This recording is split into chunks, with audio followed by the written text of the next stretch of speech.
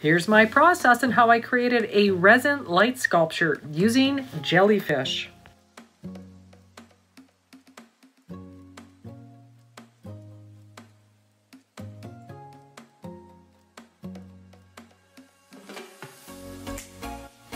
Before we could start, we had to prepare the squid. So I'm using the 3-inch thick pour. My mold is 3 inches wide by 10 inches long. Always make sure to follow instructions and measure and stir according to the resin that you want to use for your project.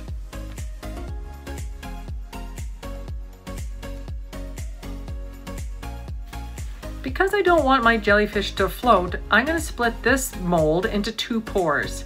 So my very first pour, I'm just popping some bubbles and I'm going to layer my jellyfish in where I want them, and I'm going to let this resin set before I do my next pour.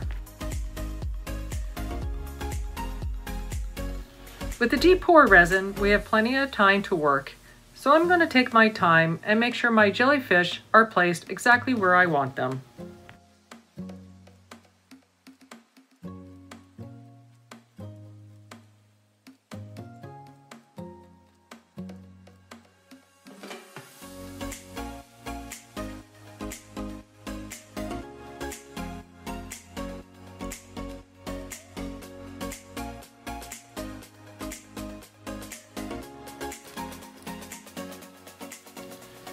Before this layer sets, I placed my LED lights, my sparkles, and my resin crystals at the bottom, and then I can let it set and start the next layer.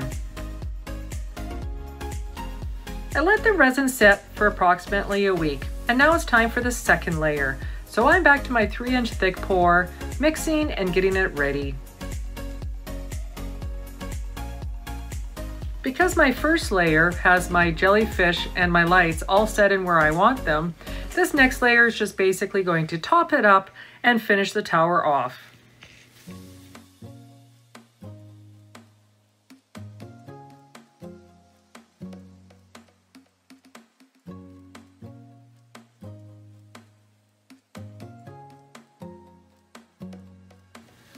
LED lights work really well in epoxy resin. For this project, I chose the purple ones. I can't wait to see when it's done.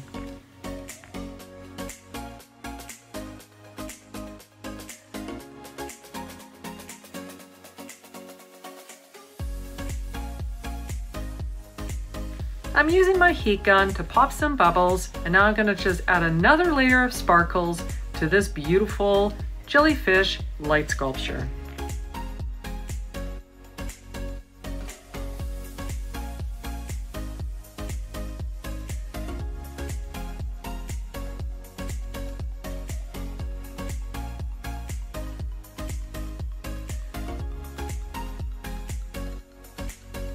Now it's time for the reveal. I'm going to peel off the silicone mold off my jellyfish light tower, and now I see it for the first time. I love the clarity, I love where the jellyfish are, and boy do I love those purple lights.